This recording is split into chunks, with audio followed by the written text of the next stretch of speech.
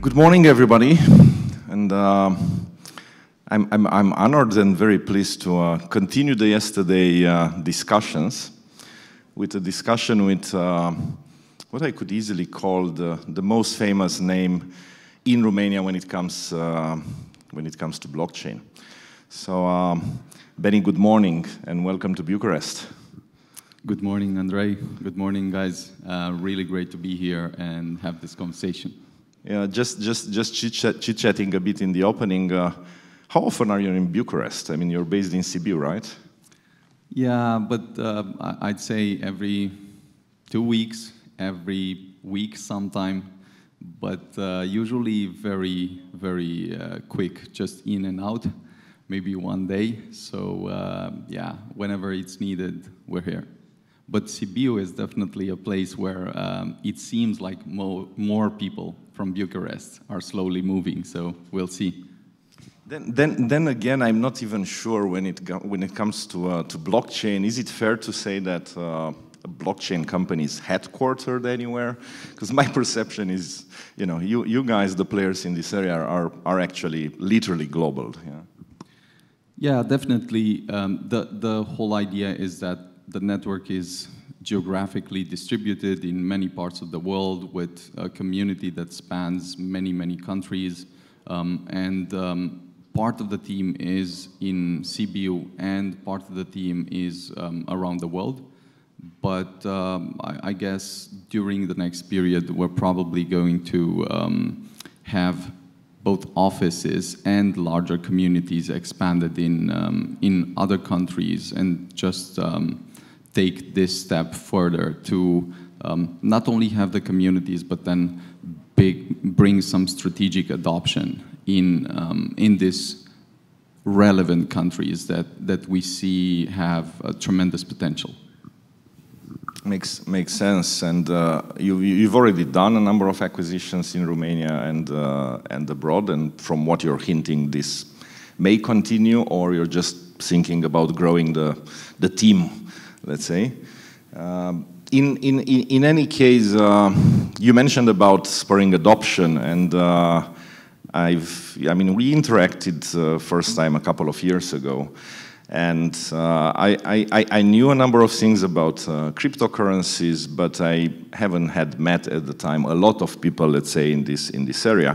And I was amazed about, let's say, your focus on clarifying points, and then later on we discussed a lot about education and clarifying concepts. And that's probably one of the things that not generally world needs, but the world when it comes to crypto or blockchain needs, right? There are a lot of concepts floating around, many times not with a lot of clarity. And just speaking on yesterday there were a lot of discussions about CBDCs. Yeah, and maybe I take the opportunity today with you being here to take a step back more towards like you know, first principles based reasoning.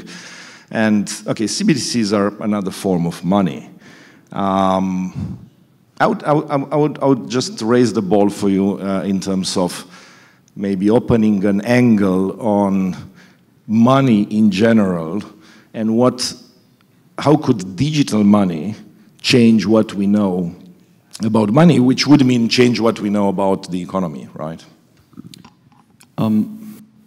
So I do believe that in whatever we do, the idea of first clarifying what it is that's the essence of what we're discussing about is very much worth it. And there seems to be quite a mental confinement when it comes to thinking by analogy. So thinking by analogy is very useful for people because it's mentally easy, and then you can immediately grasp an idea by its analogy. But when it comes to thinking hard, the scientific method starts by reasoning from first principle precisely because this is how you usually make the big discoveries. This is how you usually can clarify the different things and then move forward.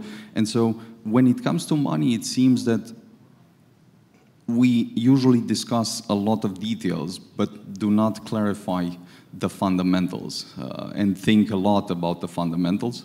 So it's interesting to think that everything we know around money can be boiled down to sort of four key or core elements. And those are unit of account, medium of exchange, store of value, and the idea of debt. It almost seems like everything we have is just a derivative of one of these elements. And so coming back to your point, it seems that when people talk about money, they usually talk about one of these elements. And each of them implies different, let's say, performance optimizations. Each of them implies some things that matter a lot and other things that don't necessarily matter. So when it comes then to CBDCs, it's clear that this would be a medium of exchange. You can, of course, discuss a medium of exchange in absence of the, let's say, government or banking system and so forth, principally. But then you can also discuss it in a way where you see what's the optimal version that could function immediately given the current system. And I do think that if we look at a medium of exchange, the ideal or optimal version should be a currency that is relatively stable, a currency that can be moved almost instantly anywhere in the world, inexpensively, and then is accessible ideally to the majority of the population. And whichever network can be the premise for building such a currency, whichever technology can be the premise of building such a currency, those will very likely win, because at the end of the day, what we've had with the, let's say, more analog version of the fiat version of money was a first iteration of this type of idea.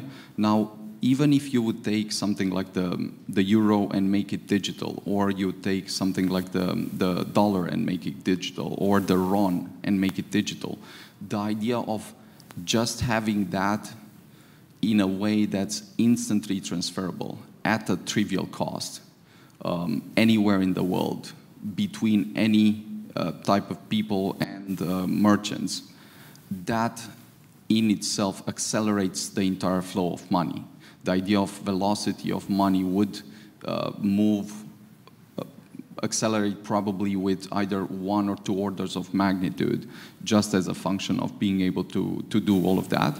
But then there's also a discussion with a slightly different conclusion, which is there a version of medium of exchange that could supersede what we currently have with the state, with the banking system, or be the subject of a, let's say, superstructure for the banking system? Something, what comes after the dollar and the euro would be the question. Is there some currency that would be native to the internet and that would not be necessarily a store of value, but a very, very effective medium of exchange?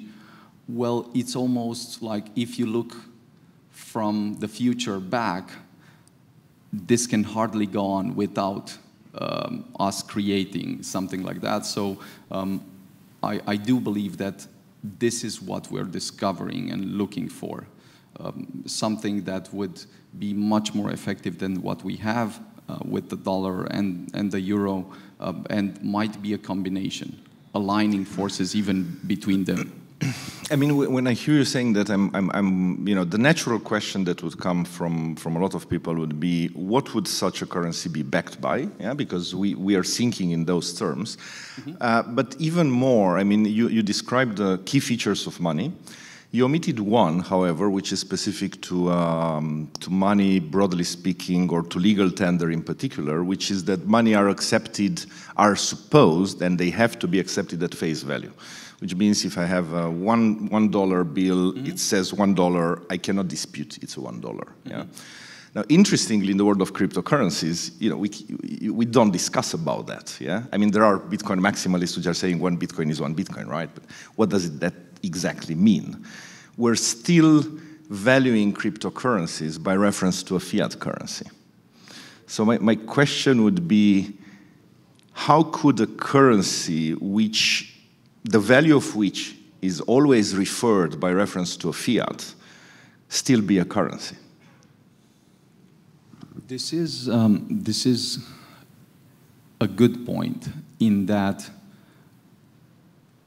a good reference point for us making the next step in the evolution of, let's say, finance and money and so forth will be just us flipping the switch.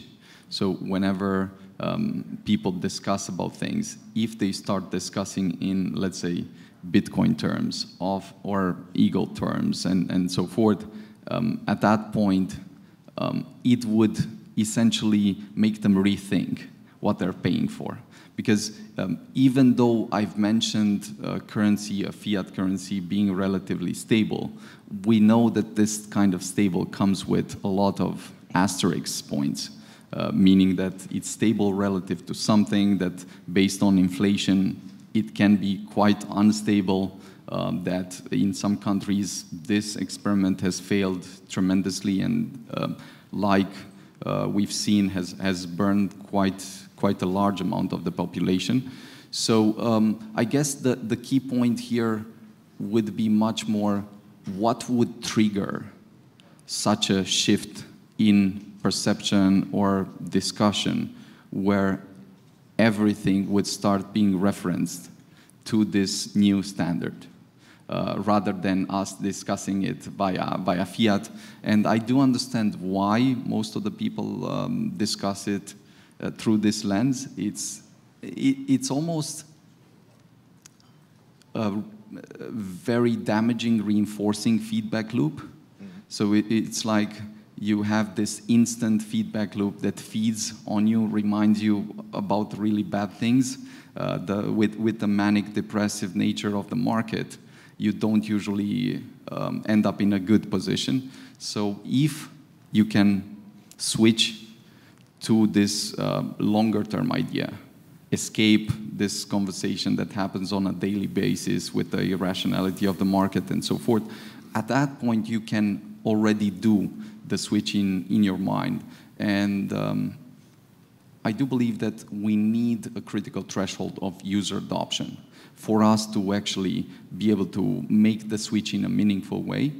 But once we might see it done by some of the large companies, like let's say Musk does a joke about it and start pricing whatever cars or something else in digital currencies, in Dogecoin, for instance, that would be both a joke and a very strong point to people starting to consider things. And you're right in terms of adoption is not yet there. Adoption by mindsets, I mean, but still things are happening. I mean, again, one of the surprises was for me when I started working with companies in this ecosystem is to find out that we have companies that actually enjoy being paid in cryptocurrencies, all sorts of cryptocurrencies. And moreover, there are employees that want to be paid in cryptocurrencies, at least partially or sometimes fully and so on. So at least some segments of the economy, because this is part of the economy, are no longer really benchmarking versus fiat, but versus a certain cryptocurrency. And then we look backward, I think we had the Libra / Diem attempt, right? Initially the idea was that the Facebook crypto would be backed by a basket, I think, of cryptocurrencies. So again, was not benchmarked to fiat, which maybe that's what raised the rage of the Fed and the banks and so on, because they probably just realized, given the huge network power of Facebook, that something big could be happening in the matter of money. Yeah. So some things are in a way happening, and how, I mean, do you think the whole metaverse discussion and evolution could play a role into that? Because once we talk about metaverse, then it's like pretty much everything is digital, and the idea of using a digital native currency in a digital environment kind of, you know, makes sense. Yeah, so coming to your first point, I would say that what we identified as a very important critical threshold would be 1 billion people usually, not usually, but joining the space. So if 1 billion people have crossed the boundaries, have joined the space, at that point, the space might probably be at a point where this type of crypto or digital economy will eclipse the traditional economy. So at that point, it will probably become like a much more general reference point for the other people as well. And I would also say that there is a very important point here that although it's always useful to think really hard about technologies, about investments and so forth, and make the right kind of decisions, calculated decisions, it does seem like in startups especially, people, once they understand a certain type of technology, they understand that if the impact it proposes comes to fruition, there is an upside there that's fundamentally incomparable to what they would gain if they would keep the, let's say, normal or traditional reference point. So this is why they want to be in, this is why the partners want to be in, and all of that. And to the extent that this works at a larger and larger scale, and the adoption effects come in, you see a trend emerging that is sort of much more powerful than the natural inertia that you have in the current system. So this is how I usually think that it happens, because you have different forces, and as long as you have stronger forces that are emerging, that are capturing the minds of different people and bringing a lot of value and adoption, at that point you'll see this happening a lot faster. Now, you also mentioned a point about what a currency is backed by, and then if there's an idea of having a stable currency, what's the optimal version of backing it? And there are several discussions here. Let's say the obvious and orthodox discussion is just backing it one-to-one with fiat. That's the simplest thing, and of course it can be a good step forward just by demonstrating the possibilities that the technology brings without having to debate any kind of, let's say, technical discussion, risks and all of that. But then you can also move a lot further with either a basket of assets or a basket of currencies, a basket of assets, a basket ideally of non-correlated assets. And then you can also make it much more, let's say, ambitious if you're going toward the crypto direction, with potentially either backing it with a basket of cryptocurrencies or a basket of combination between traditional assets and cryptocurrencies. You know that on this point it's very easy to raise the recent argument of Luna, right? Sure.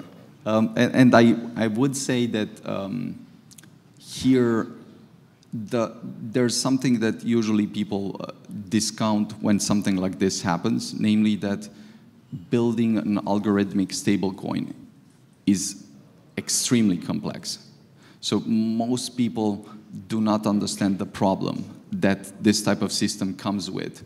And the fact that irrespective of how smart, determined, and resourceful all the people up until this point have been, no one has succeeded to create one that withstood the shocks and risks that the market brought. So this is a super strong point to think about whenever you're thinking of building an algorithmic stablecoin.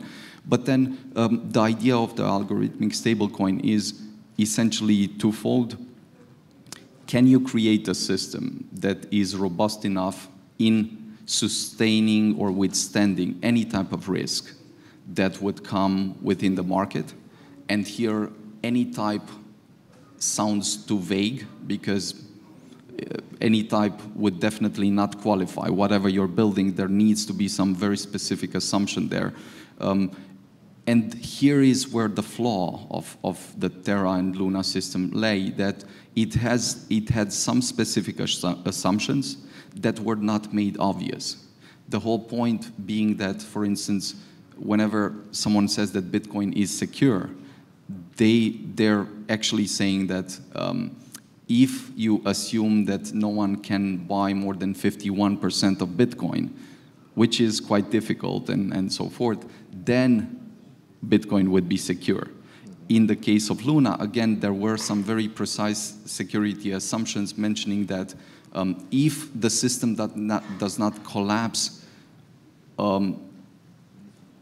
beyond a certain point, everything can be recovered. But if the system goes beyond that point, no one thought, apparently, what would happen, what would be the consequences, and so forth. And when it happened, they did not react correctly. They did not stop the system. The 3 days that they waited for killed them 10 times, just because it made the situation a lot worse. And even when they restarted the system, instead of saying, let's cut one arm, but save the body, as difficult, painful, and so forth as it is, they made the wrong decision of basically letting everything flow, and then the basis of their blockchain, which was the Luna currency, going to zero, and then them having no chance at all. So this is super difficult to solve. It was, in some sense, a very interesting experiment. Too bad that it failed, let's say, at this point, where there was so much exposure in the market by different people and so forth. Ideally, these experiments fail much more early. And then you learn the lessons and find either a better solution or go a completely different path. To me, it's interesting how the example of Terra Luna collapse is used by what we call mainstream media as an example of why crypto is bad. Crypto is a scam. It induces systemic risks. And you know, I'm old enough to have been around and worked for banks and borrowers in the previous financial crisis. And the previous financial crisis, you know, Lehman Brothers collapse and so on, and Fed intervening with TARP, Troubled Asset Relief Plan, and that was because of innovation in financial sector. It was started with asset-backed securities and with a number of wrong assumptions and people thinking that they are, you know, smarter in assessing risk and not foreseeing an event which in retrospect looks, yeah, a real estate market can also go down, yeah? And that's what they didn't factor in, yeah? Because it has been going up for a number of years, so all derivatives collapsed. So my point is, you know, yes, we have big collapses in the blockchain/crypto sector, but the financial sector has been, you know, the traditional financial sector has been the source of the biggest financial collapses in the history of the mankind, yeah. So it's kind of natural. Once you experiment, once you innovate, you develop new instruments. There's also risk in there, and that's one example of those. Benny, we discussed. I think we started from CBDCs and we kind of ended up with stable coins, right? If I look at what we've discussed. If you'd be to come up with an idea about, I mean, there are many applications of crypto in general, right? So people are talking, and I'm talking now applications, you know, at private level, at business level, but also at state level, right? So there are discussions at state level, obviously, of CBDCs. That's monetary policy of a state. There are discussions about digital identity on blockchain, property transfer. I mean, property transfer from the physical world via, I don't know, tokenized property, blockchain, and so on. Now, metaverse is coming into play, a brave new world, let's say, with its promises, but also, maybe risks. If you'd be to take one application of blockchain, be it cryptocurrency or not, that you think would have the biggest impact if a state would adopt it, what do you think that would be? You can give two. Yeah. I would start by saying this, that in fact, there are two fundamental problems that, once solved, will make this idea around blockchains finally usable at scale. And those two problems or challenges are dial-up to high bandwidth transition. This is why we built Elrond. This is why we believe it's extremely important to have this transition. It's like in the early days of the internet, unless you moved away from dial-up and had the high bandwidth part, you would not have all the applications we have today. You'd be still stuck. And then the second part is a huge UX paradigm shift, because for as long as people have to learn about blockchain technology, for as long as they still discuss the things instead of using the technology and seeing its benefits, it's still going to be a challenge.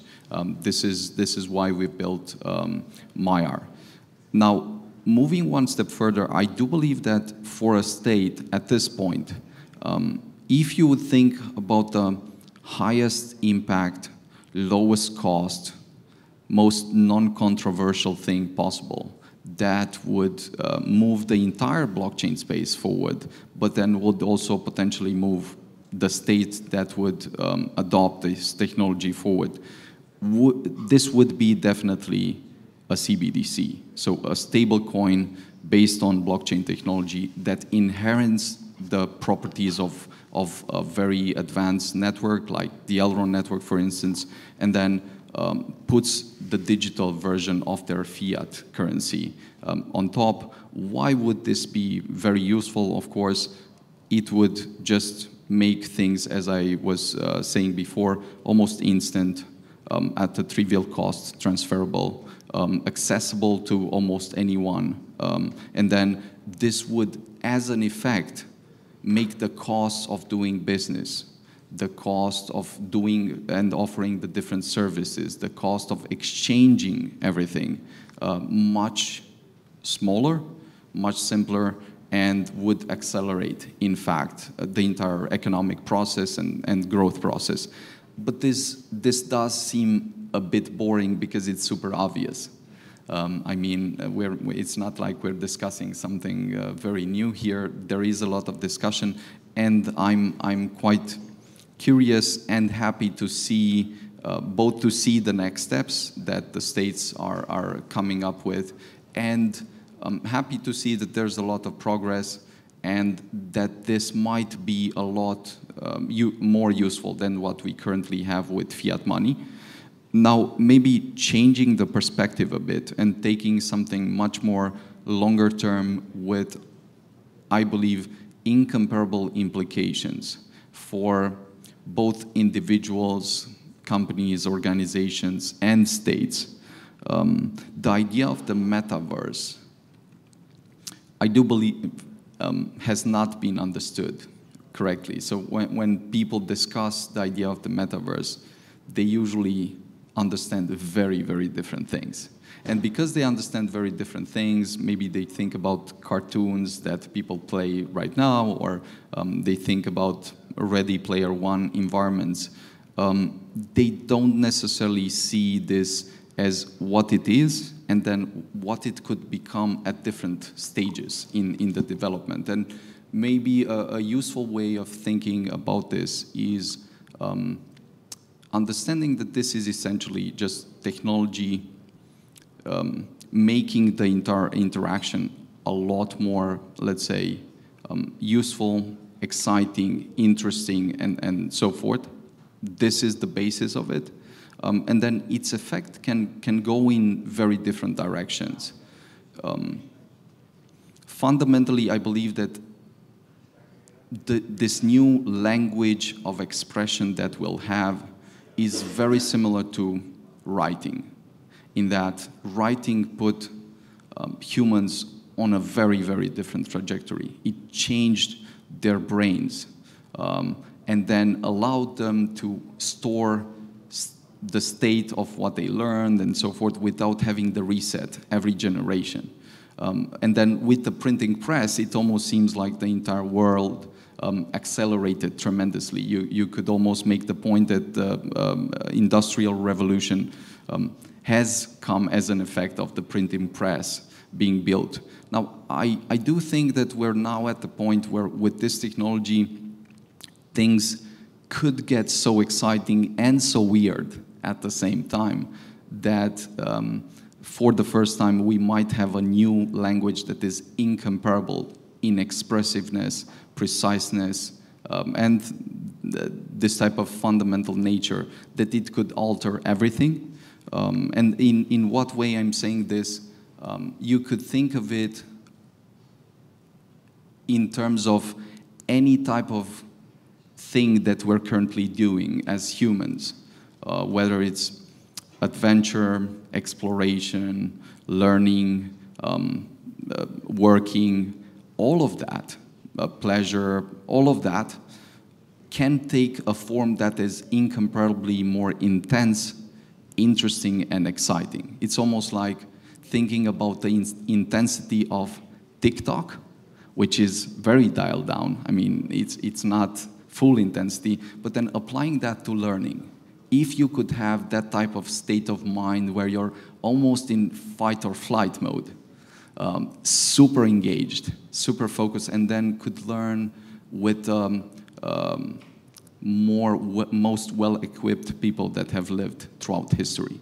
You could meet them for a conversation in Athens, in Rome, whatever the place would be. How would the life be? How would you learn and remember the Definitely things? Super interesting, but in the same time, the passion with which you talk about these things, and you know, I kind of visualized as you describe them, is also making them a bit scary, because such a world would also be so much interesting that we may not want to live it anymore. Sure. And I'm sure it's going to raise its own problems, but definitely we're heading, you know, I think that's what you're saying, we're heading towards a mind shift in terms of how, you know, how life is being lived, right? I'm also a bit conscious of time, I'm trying to bring the discussion, let's say, to an end, and just a couple of questions. One is how do you personally perceive? I mean, again, coming back to blockchain and blockchain-based companies, you guys are literally addressing yourself to a global market. Mm-hmm.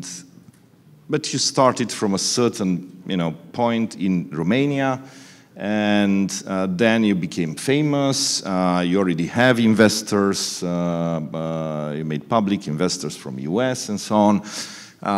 So you wonder, I mean, we had discussions about, you know, tax aspects, legal aspects of operating from Romania.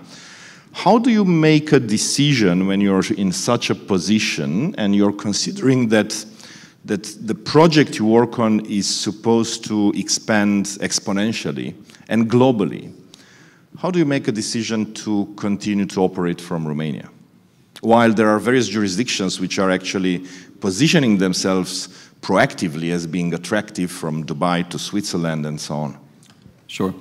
I would still close a point on the metaverse part, which I'd say is definitely going to be super challenging. Namely, how do we make it such that this technology does not become a thing where you're really in a dystopian state that you cannot evade, and it's much too addictive to manage and all of that. And how do we bring the effects back into this world so that we can create a positive feedback loop there? But coming to this point, the idea is, I believe, at different stages, very different. But at our stage, it's extremely important that, surprisingly, in Romania, despite a lot of infrastructure, let's say, sectors being pretty messed up and not very helpful, the technology infrastructure is surprisingly well positioned, especially the internet speeds and performance and so forth that we have, I would say, is by far the most important thing that we have and that we can benefit of. Because without the internet, I'll be very clear and very honest, we would not have this conversation and a lot of other conversations that are super interesting and so forth. So given that we have this type of technology, given that there are a very large number of super smart, super resourceful people, I believe this is where the opportunity is for Romania. And it's almost like wherever you look, you can improve things. This is the interesting part of having a broken system. Wherever you look, these things could really be improved tremendously. In terms of Elrond and our positioning, we've always taken two types of approaches. We've been, on the one hand, very pragmatic. If we would see that there is a clear obstacle to us continuing to function and move forward and building what we're trying to build, we would definitely immediately consider moving and consider repositioning ourselves in order for us to be able to continue to execute on the plans and vision that we have. Up until this point, this has not been the case. Quite the contrary, it almost seems like whatever problem or challenge or obstacle you're starting up with, if you can withstand it, that can become your most important advantage. So, interestingly enough, we're joking that the area in Sibiu is very different than you'd expect. The environment has some opportunities, but it's also interestingly focused. So you don't have a lot of distractions. And this makes it a very good environment for building stuff, for not losing energy and all of that. Of course, whenever you want to travel, you can travel the world and so forth. But I would say, first, if you can survive and build things, you can definitely exist there. We're considering definitely having larger communities, HQs in different countries of the world, just because it's extremely important. But I would also say that we're past the point where we see ourselves only in some particular location, as like us considering that we're Romanians and thinking a lot about this part. It's more like, this is what we have to do. Does the environment enable us to do this or allow us to do this? If it does not, or if it would not, then we would immediately consider some other options. And then if at different stages we find that there's a tremendous opportunity out there in opening new offices and moving part of the team or creating new teams in some other places of the world, we'll definitely consider that, and we're actively considering it in some locations. But I would end with this part, that the first and foremost thing that a state should probably do is not create obstacles, enable people to experiment, to innovate, to create new technologies, because this is the one thing that brings the economic growth that the state should desire more than anything else. And if this exists, then of course the people have a better life. better jobs, better environments, and so forth. There's also a case for protection and all of that. But as long as this is done in a smart way, you'll see many, many experiments. And even throughout history, this is how the interesting people that have built interesting technologies have chosen different countries. If they saw that their countries would suffocate whatever they were building, they moved to other countries. If they were left alone to just pursue that, the countries benefited tremendously. Yeah, I hope this is just the beginning of a larger chapter that we'll see.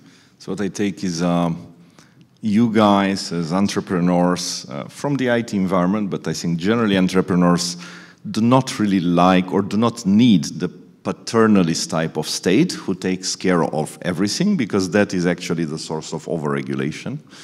And in a way what you're saying is let us be, let us develop, do not hinder what is ultimately good and progressive for the society. And then, we'd love to be here. And if I would be a journalist, I would take as a tagline what Beniamin Mincu just said. I would say, Beniamin Mincu from Elrond, billion-dollar market cap cryptocurrency creator, just said that CBU is better for IT development than Dubai.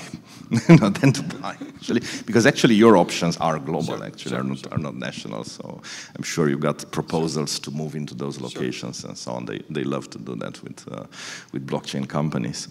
I think I'm looking for Sergio, but I think we are towards the end, right, of our discussion. Thank you very much, Benny, for the interesting chat. I think actually we've discussed a number of points, but the discussion opened a number of other points, and it's something that cannot be addressed fully in a half-an-hour discussion. But anyway, thanks a lot. Congrats for everything that you're doing, and we'll be following you in the future. Thank you. Thank you, guys.